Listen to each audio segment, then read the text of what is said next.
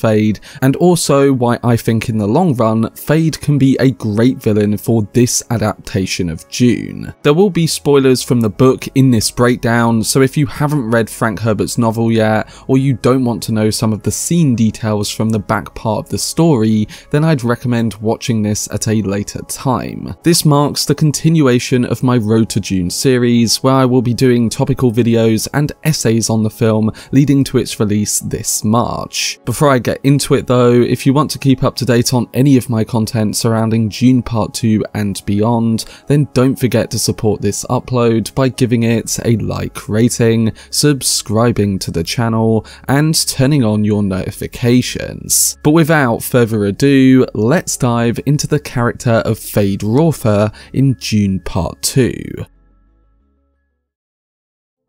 So fans have waited a long time to see Feyd in Denis Villeneuve's Dune, and from what we've seen so far, I think he could become one of the most iconic characters in the director's potential trilogy. Yes, we all know that he was a standout in Frank Herbert's book, and that he even stood out in David Lynch's adaptation of Dune, even if that wasn't the greatest of films. But there's something about all the footage we've seen for Part 2 that makes me think Austin Butler's take can be one to really do justice to the character. Now, one of the things that stood out to us in the first trailers for the film was that yes, his appearance is different from that of the book, and Denis has clearly tried to fit him in line with the other Harkonnen characters. In Part 2, he's sporting a bold look and a more physical presence like his brother, yet from new behind the scenes looks, it seems like Denis has also kept an essence of the charisma and intelligence that the character portrays. Frank Herbert's description of the character read as a round-faced teenager with dark hair,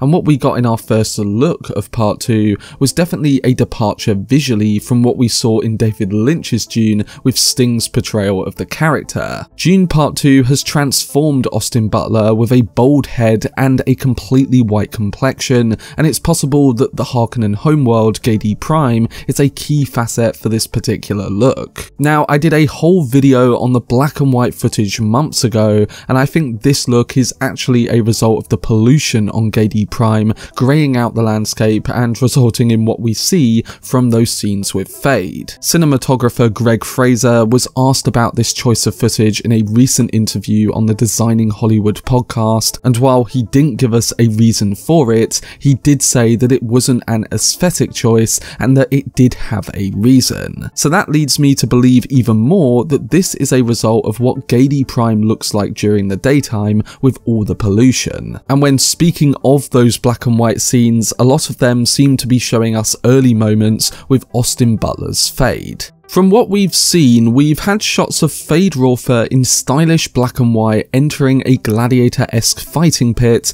where he's in full Harkonnen armour, fighting with and brutally killing contestants he faces. This is where we first meet the character in the book, wielding his famous dual knives and showing off his fierce abilities and charisma for the many in attendance to see. Among those watching on in the arena is Leia Sedu's Margot Fenring, who appears later in one of the trailers during an intimate moment with Feyd. Their romantic relationship stems from the plans of the Bene Gesserit, and Margot is known to seduce and have a child with him. This all comes from the thought that Paul Atreides might be dead, and the Kwisatz Haderach ideal may have to pass on to another child. Essentially, because Lady Jessica defied the Bene Gesserit sisterhood by producing a son, it was a spark for the high tension between both Feyd and Paul as the heirs of their houses. With the potential for one or both of them being killed in battle, it would destroy years and years of genetic engineering, so in turn the sisterhood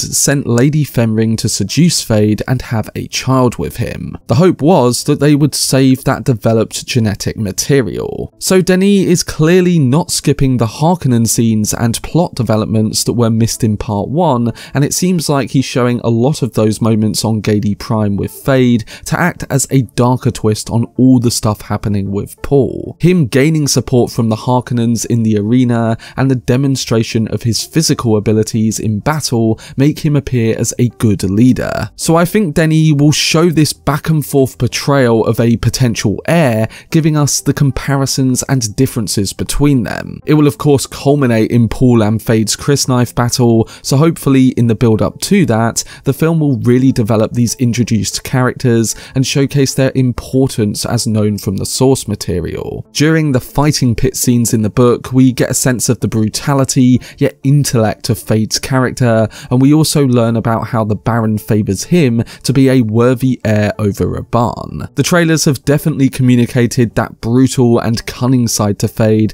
and I think it's the first of many assets that can make him an intimidating villain in part 2. In fact, many have compared him to Darth Maul in Star Wars in terms of his appearance in this film, and to be honest, I can see that comparison from both a visual perspective and from his quick and brutal fighting style. I personally think Dune Part 2 can go beyond just a standard portrayal of a threatening villain though, because the very purpose of Feyd in this story, and as a dark reflection to Paul, can communicate the central themes of the Dune story more clearly and the Harkonnens part within that. The scenes of the Harkonnens in the trailers, whether it's the sequences with Feyd or Raban bowing to the Baron, show that Denis is tapping more into that side and really showing them as a brutal reflection of the Atreides. So by showing the twisted nature of that and also detailing the Harkonnen plan from their perspective, the world of Denis Villeneuve's Dune will start to become a more revealing tale through all of the developing plot points and angles to it. Using Feyd as both the central focus of the Baron and a central viewpoint of the audience when it comes to the Harkonnens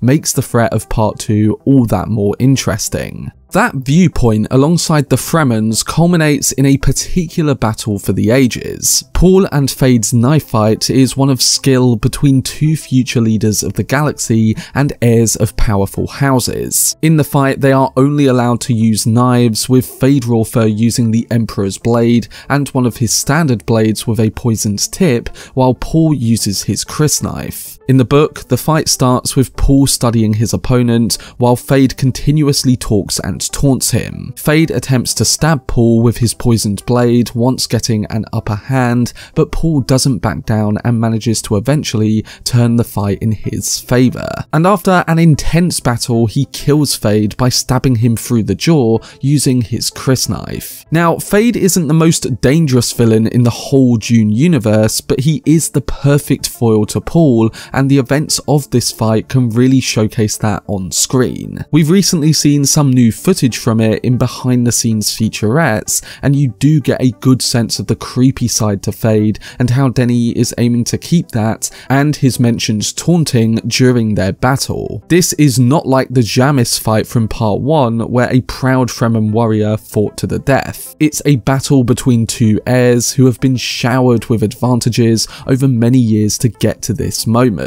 Only someone who has spent their entire life built up like Feyd could hope to stop the potential Kwisatz Haderach, and the Harkonnen villain is definitely that in a twisted sense. Paul demonstrated his superiority against adult warriors, and his regal upbringing and Bene Gesserit training have moulded him into the messianic figure that he is. But when put up against a fighter with a lot of the same advantages, it results in a much more intense and fascinating face-off this time around. It's a fight of skill, physicality, and internal struggle, being a moment that defines the future of the universe. And while Feyd dies in this fight, the cinematic power of this moment and the culmination of both Paul and Feyd's journeys here has the potential to live on just like it did in the book. I think by focusing on that, Feyd as one side of the coin can become an iconic staple of the Dune universe on the big screen. But while from a narrative and thematic sense, Feyd has the potential to be a great villain in this new adaptation,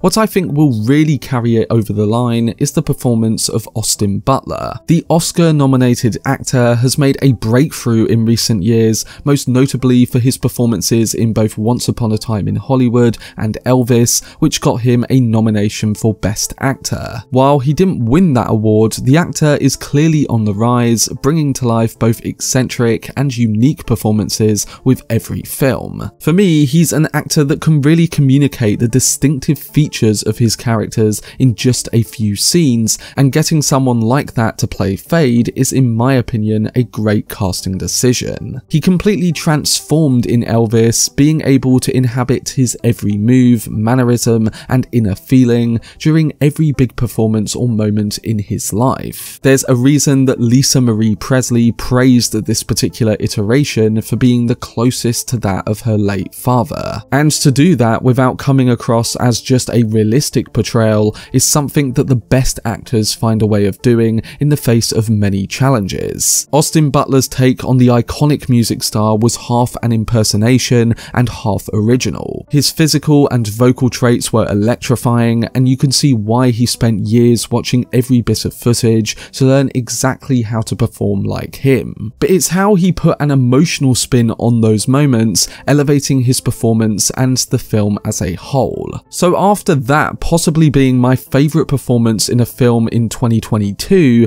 I'm only more excited to see him transform once again and put his spin on an iconic Dune character like Feyd Rautha. Everything we've seen from him looks devilish and striking on screen, and I think Denis and his team are definitely saving a lot of his scenes for the film. We'll have to see, but as a whole, when it comes to performances, Austin Butler's Feyd is probably the one that I'm most excited about with Dune Part 2.